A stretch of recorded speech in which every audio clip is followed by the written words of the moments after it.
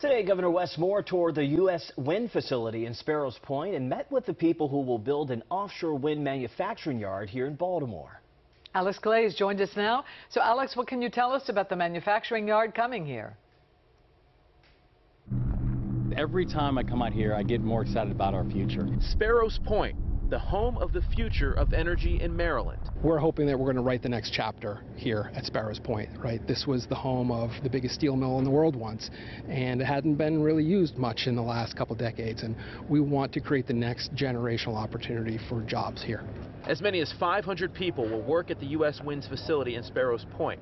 The towers the wind turbines sit on will be made in Baltimore. Those towers, 300 feet long and about 3,000 tons of steel. This is exciting because this is going to help to set the tone for how Maryland is thinking about moving into the future and doing it in a way that's going to be able to support families with work, wages, and wealth. The people of Maryland are why the governor believes the state can be a leader in offshore wind energy. Well, I think that there's a lot of geographic benefits that the state of Maryland has that makes us uniquely prepared to become an offshore wind leader, but also it's about the measurement of entrepreneurial activity and vigor that we have here in the state of Maryland, where we want to compete, and we think this is an industry that we won't just compete in, but this industry that we can win at.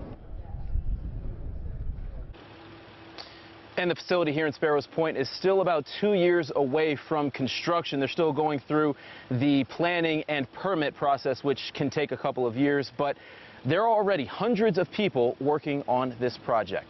In Sparrows Point, Alex Glaze, WJZ. Great for the area. Thank you, Alex.